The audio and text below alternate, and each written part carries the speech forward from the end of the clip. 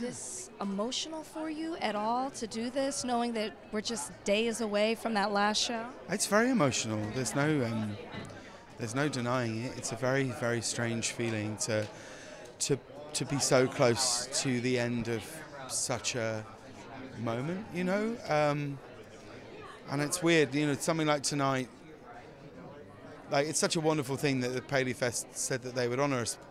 But for so long, it's felt like it was a long way away. And then now it's here. I'm like, oh man, we have 12 shows to go, and then that'll be it. It's crazy. It hasn't set in, has it? I don't think it will until we've done it, really, because we still are. We're probably working harder now as a team than we have in a long time, because we have so many things that we're looking to do and so many things that we want to do for our last few shows. Some really big swings we're going to take.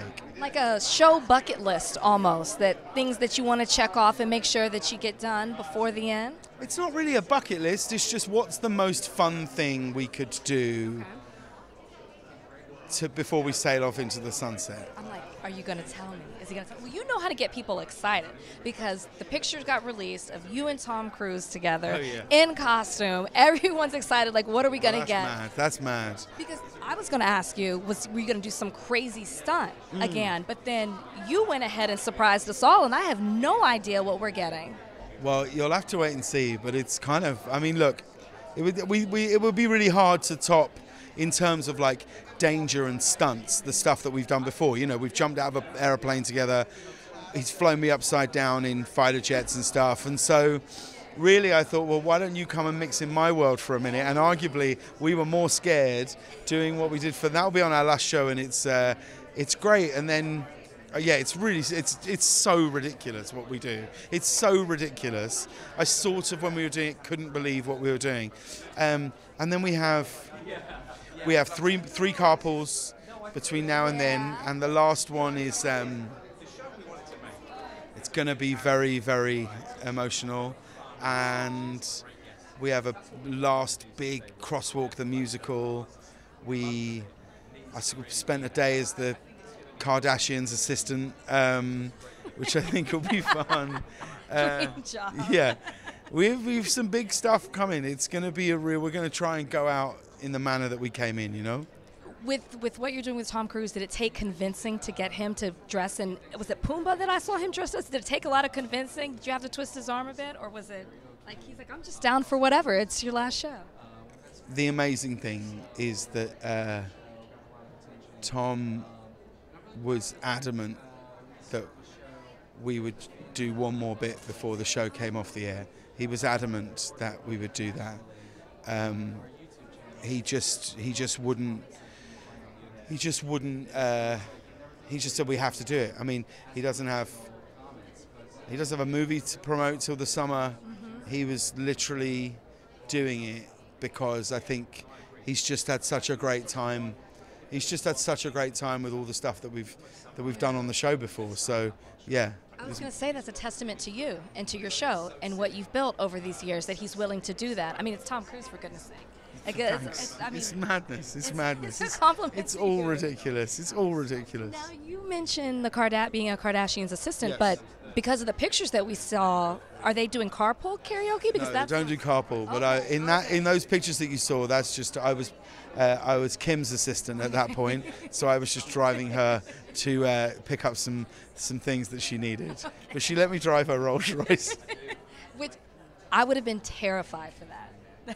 Yeah, no, I would. I was more than ready to just take it home. It was crazy. Yeah. Of course.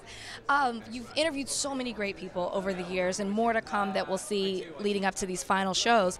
Is there someone that got away that you never got on the show that you really wanted to have? Oh, there's loads. You know, there's been loads of people that we've felt that we were going to get close to them, and you know, there's loads of people. Bruce Springsteen, Paul Simon. The Rolling Stones, Beyonce, you know, some people if you wouldn't believe how close we almost got to doing it. Yeah. Well, you've had great guests. When it's all done and you wake up that next day, what's the first thing you're going to do? Well, I imagine I'll be quite hungover, so that's my hunch. So I think I'll be looking for some kind of bacon product. No, look, it's going to take a while for me to take in what we've done. It's gonna take a while to take in what we've done and look back on it and see. I don't know. I'll always just be so proud of it. I really will. What will you miss the most about the show and America? Oh man. Well, the show, I'll miss my friends who I love. I'll miss them so much, and I'll miss doing it, and I'll miss the relationship that we've built with the audience has been incredible. And America, oh man. Well, I've no intent. My heart, there will always be a massive part of my heart and mind and body being here in this country. It's an amazing place. It's been so great to me, and I love it. I love it. I love the optimism of the place. I love the notion that a chubby boy from High Wycombe can come here and be accepted in such a way. It's the most incredible creative place, and I hope it's not done with me.